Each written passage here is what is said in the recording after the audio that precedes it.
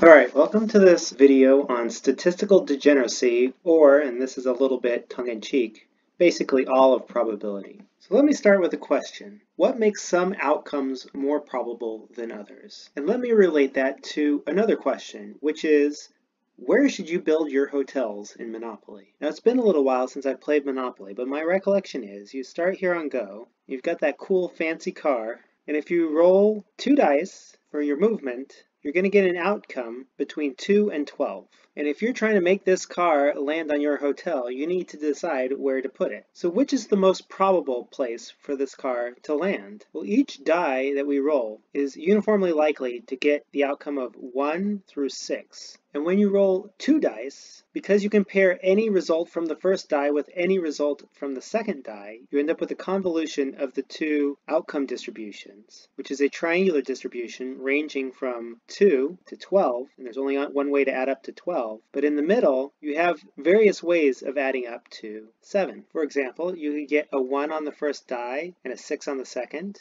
You get a 2 plus a 5, a 3 plus a 4 plus a 3, because we're talking about two different dice here. So a 3 on the first die and a 4 on the second is actually a distinct outcome from the 4 on the first die and a 3 on the second die. A 5 plus a 2 and a 6 plus a 1. Which is to say, of all the 6 times 6 being 36 outcomes, there are 6 different ways of adding up to 7. Which means that 7 has a 6 out of 36, or 1/6 chance of coming up on the dice. If you drop down from that, 6 and 8 both have 1 fewer ways of adding up. And so in the particular setup we have here in Monopoly, if the car is sitting on Go and we can't actually build on the 7th place where we would put our hotel, would be on the 6 and the 8, because those are the most likely to come up on the dice. But this brings us back to our original question here. What makes some outcomes more probable than others? And based on what we just saw with Monopoly, the answer is that what makes one outcome more probable than the other is the number of ways that there are of generating that outcome. And this thing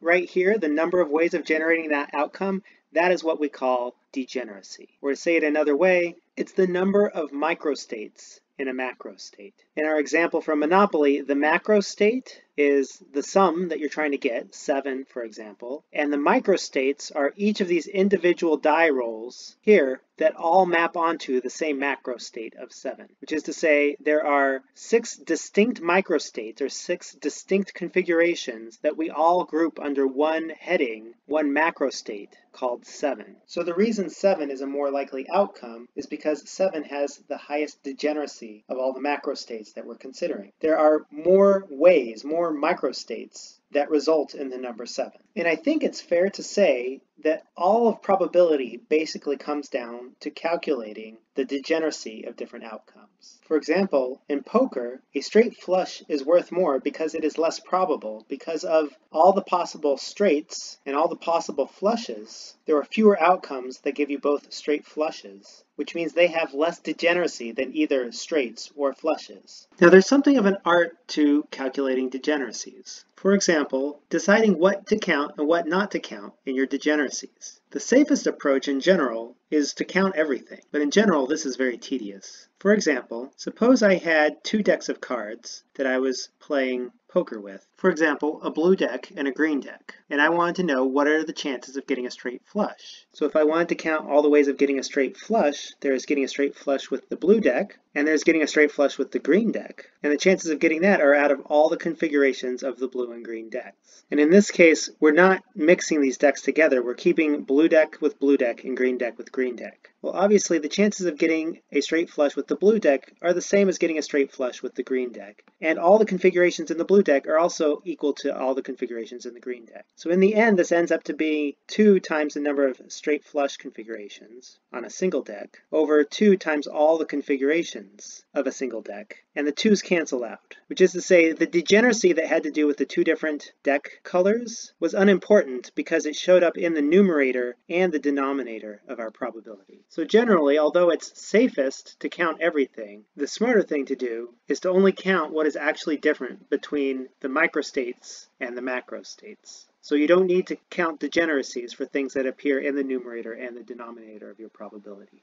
Now that's basically all you need to know about degeneracy. I just wanted to show you one last thing that's pretty cool for anybody who's seen the Boltzmann equation before. So the Boltzmann equation is a statistical equation that relates the number of particles or configurations that you'll find in a given energy state to the energy of that state. And it says that the number of particles in a given state I is proportional to the degeneracy of state I times this exponential right here, which relates the energy of state I to the thermal energy in the system, kT, the Boltzmann constant times temperature. Now we've already discussed degeneracy exactly, so we know what we mean when we say G sub I, the degeneracy of state I. Now essentially what we're doing is calculating the probability of getting a particle in the ith state where I is characterized by the energy E sub I. So E sub I is the macro state, and G sub I is calculating the degeneracy of that macro state, all the different ways there are to be in that energy state E sub I. But given what I was talking about before, you might ask why there's any other parameter other than the degeneracy. Shouldn't the degeneracy completely determine the probability? Where does this exponential here come from? And the fun answer to this question is that degeneracy does account for all the variation in the probability of the n's, the number of particles in all the different states I. That in fact this exponential is part of degeneracy, which is to say this exponential, the e to the minus energy over kT, is another degeneracy term. And I just wanted to tell you where it came from. So you can think of thermal energy, this kT, as an energy bar, which is the total measure of all the energy there is available in the system. And that energy is going to get divided among all the particles that are in a system, all the things that can carry energy. So we chop off a piece of our energy bar and we give it to particle 1. We chop off another piece of our energy bar and we give it to particle 2, and so on. And let's actually choose how much energy we hand to each. We'll quantize it. We'll make it into these little units, these chunks of energy bar, and we'll just hand them out to all the particles into the system. And we'll make sure that there are more chunks than there are particles. So some of the particles will get more than one unit of energy. And it's possible that some of the particles might not get any of the energy bar. Now, one possible configuration would be if we gave every particle in the system, 1, 2, 3, on all the way up, the exact same amount of energy. And let's say that's 2 units of energy. So every particle gets exactly 2 units of energy. So this configuration, where everything is completely equal, is one allocation of the total energy kT among all of these particles. And I want to know, of this allocation, how many sub-configurations are there? How many rearrangements of this are there? And because every particle got the exact same amount, there's nothing I can shuffle around to make a rearrangement of this configuration. Every shuffling of the energy among the different particles results in the exact same configuration I already had. It's as if I rolled a die and rolled a 3 on one and a 3 on the other, and I can switch the order of the two, but I still end up with 2 3s. Which is to say there's only one configuration of a system where every particle gets the exact same amount. Another configuration would be if half the particles got double the amount of energy and half the particles get none. And in this configuration we can ask the same question: how many rearrangements are there? So the first thing to realize is, just like in the top configuration where everybody had the same energy, if I rearrange particles within the group that they're already in, it's the same configuration. They still end up with the same energy, nothing changed. So the only rearrangements that actually matter are if I exchange a particle from this first group of 1 to n over 2, where n is my number of particles. If I exchange one of those particles into the group that has no energy, and I take one of those particles and I cycle them back into this configuration and give it more energy. And if I want to count how many rearrangements there are there, the answer is I take all of the possible orderings of 1 to n, which is n factorial, and I divide it by the rearrangements that I don't care about, which in this case are the rearrangements of n over 2 in the first group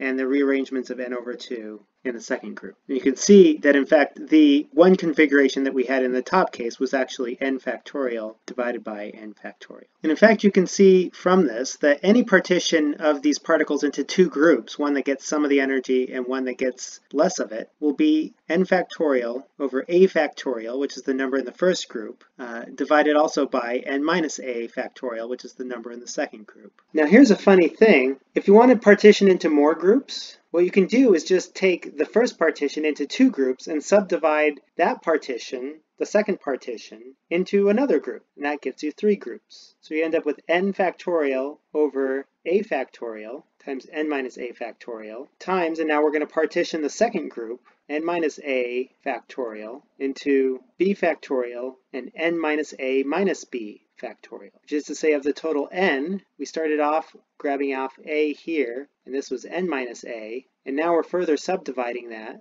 into a, b, and n minus a minus b. And each time you do this, you can see that this partition into 2 groups, there are more configurations than there were of everybody being in the same group. And when we divide even further into more groups, we end up with a number that similarly is the original number times a number that's bigger than 1. So there are more arrangements of these particles the more groups we divide them into, which means it's very probable we're going to find these particles all with different amounts of energy because there are just way more configurations in which all the particles have different amounts of energy than if they all had the same amount of energy. So if we keep doing this and keep subdividing on and on and on and on, you'll notice that the arrangement of the group that we're about to subdivide always cancels out. And if we take it all the way until this thing ends up going to 1, we'll have the total arrangements, which I'll call capital G, is equal to n factorial times the product of 1 over n sub I factorial, with I ranging over all the groups that we might divide these particles into.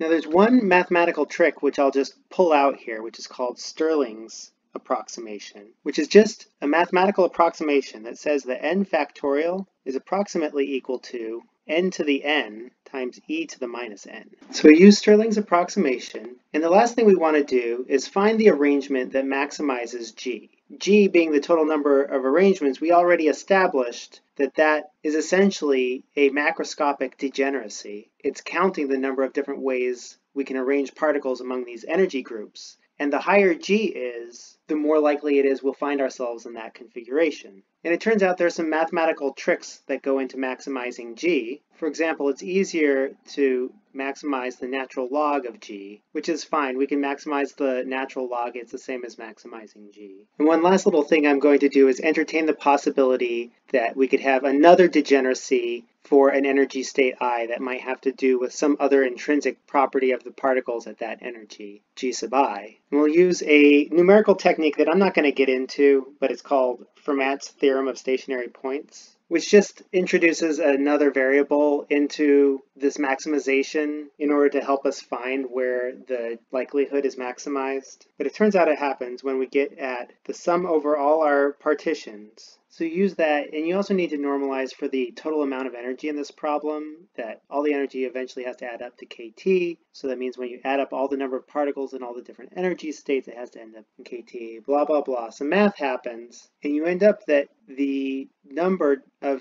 particles in state I has to be proportional to the degeneracy of that state I times e to the minus the energy of that state over kT, where this proportionality is just an equality up to a normalization constant that gets your number of particles to add up to the correct number of particles. And critically, this exponential here came from Stirling's approximation right here, approximating the number of different reconfigurations of a state as an exponential. So really, in the Boltzmann equation, you end up with a term that is the degeneracy of the energy partition itself. That's what this exponential is, times a degeneracy that has to do with the particular particle configurations having a potentially unique degeneracy in that state I. And what this says is that the Boltzmann equation, one of the fundamental equations of statistical mechanics that talks about the probability of finding particles in different energy states, all boils down to degeneracy. That it's the degeneracy of the particles in that state,